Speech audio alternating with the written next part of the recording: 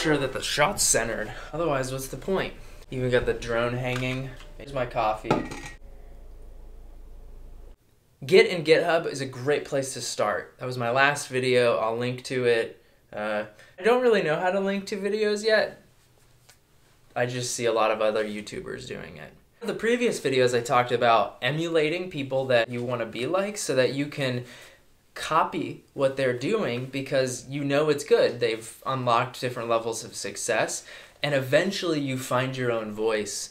I'm going to continue showing things that you can copy, things that you can learn, so that eventually you can find your own voice. But at the fundamental level, you'll think about these. It'll kind of change the way in which you approach problem solving.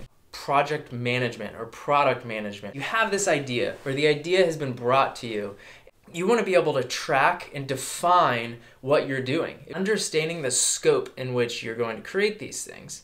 So I'm going to demo off today what it looks like to define scope, a bunch of bullet points to check off as you go. Because this is all inside of your head, you need some way to give you a North Star. It doesn't mean you're going to nail down exactly what you need to create in order to create it. That's why we have a lot of other people at the table, the stakeholders, the potential customer, the managers, the other leads, designers, developers.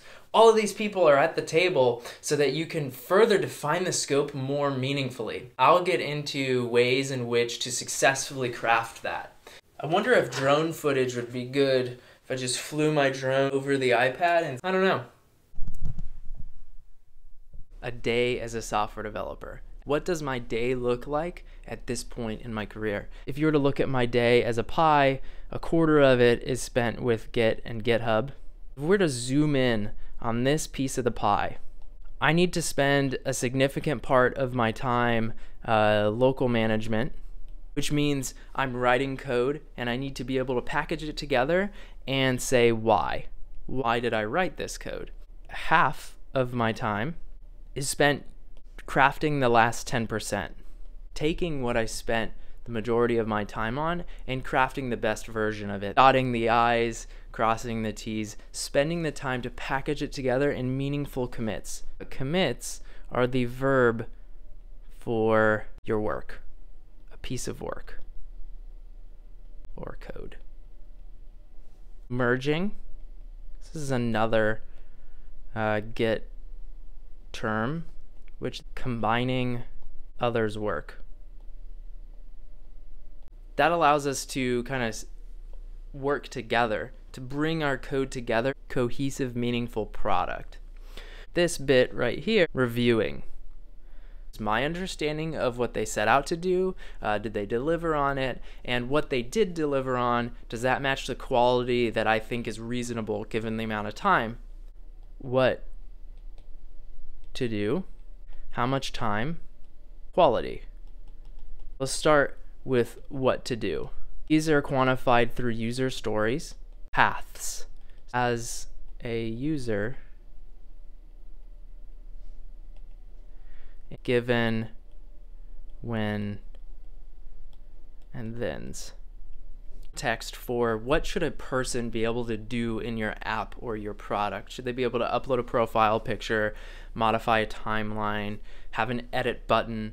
Regardless of what it is, we need to quantify it. So this is the what we're going to do. Next is how much time. Quantifying factor.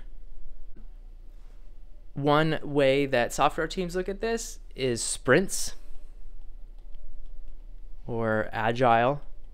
It means defining an arbitrary point, so a week, so it might be a week or multiple weeks, amount of time in order to get a certain amount of work done. It's all based on what the user stories are or what the quantifiable chunks are, but how many of those need to happen? How much time, maybe who's going to do it? The last one is quality.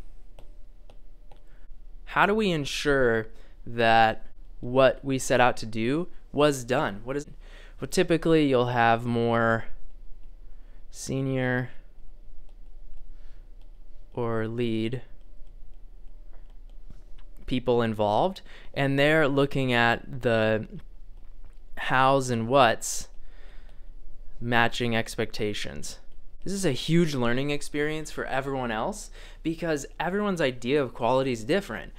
Let's use the example of uploading a picture, and you need to put this image inside of a timeline of a bunch of images.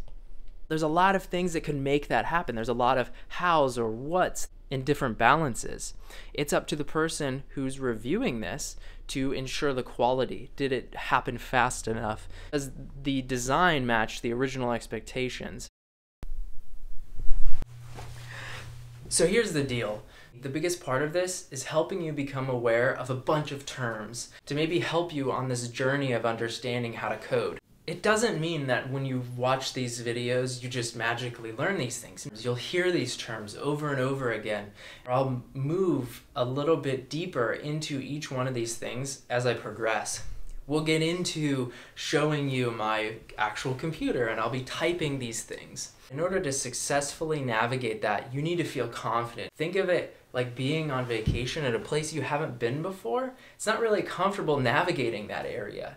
It's because you're not aware. Once you become aware, it feels like second nature. In my opinion, that's the #1 thing that can help you learn to code, is that confidence.